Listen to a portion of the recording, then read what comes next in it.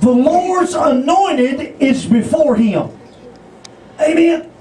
He said, surely the Lord's anointed is before me. Why? He was looking at the outward appearance. Come on out here, Ross. This is Eliab right here. Fine specimen of a man. No, I'm serious here. And he said, this has got to be, look how tall he is. Amen. Look how handsome. Look how muscular. Amen. He looks like a warrior. He looks like he needs to be king. Let's see if he was. No. He said, surely he's standing before me. But the Lord said unto Samuel, look not on his countenance or on his height of his stature. Amen. Tall guy. That's right. Because I have refused him. For the Lord seeth not as man seeth. For man looketh on the outward appearance, but the Lord looketh on the heart. Amen. Amen. God is looking for something that we ain't looking for. Now, if the devil's talked you into using this scripture to justify your two-piece bikini, you need to go back and pray. Amen. Amen. Somebody come in showing nothing. You ain't got to guess what they got because they hanging it out all over. And says, God don't look on what's on the outside. Amen. Looks on the inside. We used to naked. We can see what's on the inside. But amen. Hallelujah. Listen to this. But the Lord looketh on the heart. Then Jesse called Abinadab and made him pass before Samuel. Y'all can have a seat. I'm going to read a long time. Hallelujah. And then he calls Abinadab in. Now Abinadab, he probably looking. Come over here, man. This is Abinadab. Amen. You got anything you can step up on? You ain't called nothing. Abinadab comes in, and Samuel's probably thinking the same thing he thought before, because all of Jesse's boys, except one, look like king material. Amen. Yeah. Yeah, he'll do. Look at that muscle. Hallelujah. He can slay the Philistines with that right there, I tell you, amen. But he looks good. Amen. He looks good.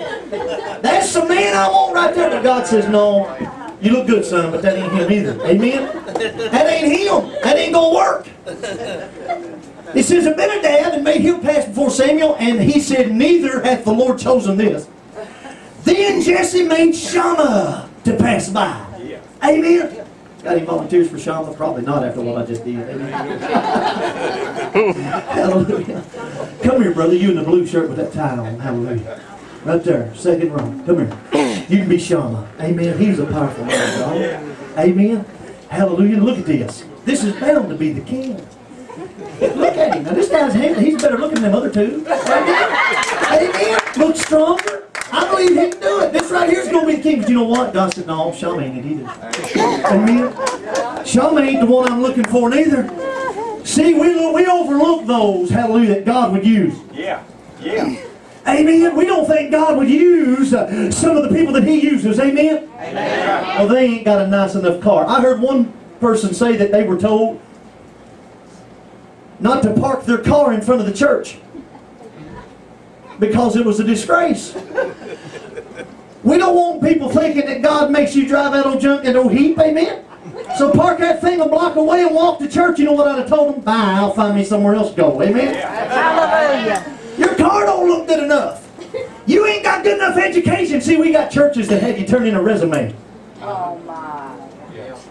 Amen. Instead of seeking God and saying, God, send us somebody that'll lead us. Send us somebody that'll pray. Send us somebody that can preach under the anointing of the Word of God. They say, let us see your resume. Amen. I've had a couple of churches have me come try out. I never did hear from one no more. Amen. Hallelujah. Had one after me and they wanted me, but I didn't want them. Actually, I did want them, but God didn't want me to have them. And that later I found out why God didn't want me to have them. They wanted me. Amen. Y'all following all that, ain't you? Hallelujah. Listen to this. Shammah, that wasn't what the Lord wanted either. Verse 10. 1 Samuel 16th chapter. Again, Jesse made 7 of his sons. Now, I ain't going to make 7 of you come up here, but you get the picture by now by looking at these fine specimens of manhood that I just brought up here. That made all of his sons pass before Samuel. And Samuel said unto Jesse, the Lord hath not chosen these. Now listen, Daddy ain't even brought little David up here. Samuel says, surely you got, is that all you got? They look great to me, but God's saying no. How many times does something look good to you, and God was saying no, but you went ahead and did it anyway? Amen? And got in trouble. Amen? Say, but I want it, I want it, I want it. Well, you better be careful. Sooner or later, He'll let you have it.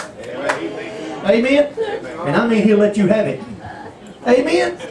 Hallelujah. I tell you, if something happened to me, but my people done heard it. Well, I'll tell you anyway. We went to the car lot and we looked at the car with Oscar, and man, that thing was sharp. Shiny. It wasn't the, it wasn't the newest model, but it was one of those that somebody, Granny done kept that thing sharp. Amen? She kept it in the garage. She might drove it to the Quick Pick. Amen? Get her lottery ticket or something like that. Amen? Hallelujah. I know you grannies do that. Hallelujah. But she might have drove down to IJ to get her eggs, but she didn't drive very much. And I said, God, I want that. He said, no. I said, but God, I want that. He said, no. I said, but God, I want that. He said, no. I said, God, I want that. He said, all right, I'm going to let you have it. And He gave it to me. And at the time I was going to a church, they had about 7 associate pastors, and I was one of the preachers there, and all of them, drove those nice, fancy stuff. I wanted to fit in with them. So, I'd get out there in that car, I'd make sure I wore it shiny, drive it down the road, waving at my preacher friends. Wonder if he's out today. I'm going to drive by and see. If he is, I'm going to blow the horn and wave out the window. Amen. Good to see you, brother. God bless you, my friend. Amen. Hallelujah. Driving down through there in that fancy car. I worked at Walmart at the time. Coming home from work one morning real early. I was coming down the road and I was feeling good. Woo! And, it was a good, smooth ride, man. Amen. I got about halfway home and I heard something go, boom! And I got out to see what it was, and that sucker was blowing the spark plugs out of the engine. Amen? I stick it in, I'd go about 3 miles down the road, and boom! Blew it out again. So finally, here I am, driving that car, I wanted my preacher friends to see me in. I'd get in and drive around a little more, and I'd pray, God, please don't let them be out today. Because it sounded like a helicopter coming down Main Street. Amen? You can hear me 2 blocks away going. I said, Lord, if you let me get rid of this piece of junk, amen, it wasn't so pretty anymore. Hallelujah. My preacher friends be out, and I could just be down behind those steering wheel, and God, please don't let them see me. Please don't let them see me. Amen. We go late to church just so make sure everybody's in before we pull up. Amen. They can probably hear us. Boom, boom, boom, boom, boom, boom, boom, boom. Amen. They know the rapture taking place or something. It's just us pulling up in that old fair lane. Amen. Well, anyway, the Lord finally said, all right, you had enough? I said, oh yeah. Take it back where you got it. So me and Mama, we headed up the road to the car lot. And we come this one hill, I thought I was going to have to make Mama get out and push it over. Right? That thing just goes. You can ask the Spencers, their bus passed us while we was climbing the hill. Didn't they? That's why I don't listen to them no more. They didn't stop to help me. God probably didn't let them stop to help me. Oh, Kevin might have thought, I may need to stop and help him. The Lord said, no, leave him alone. Amen. I got it right where I want him. Hallelujah. He wanted it, I'm giving it to him. So we finally made it back to the car lot. Gliding when we could glide. We pulled it in there and we shut it off, and I went in there and I told my friend, he owned the place, and I said, I need to get rid of this thing.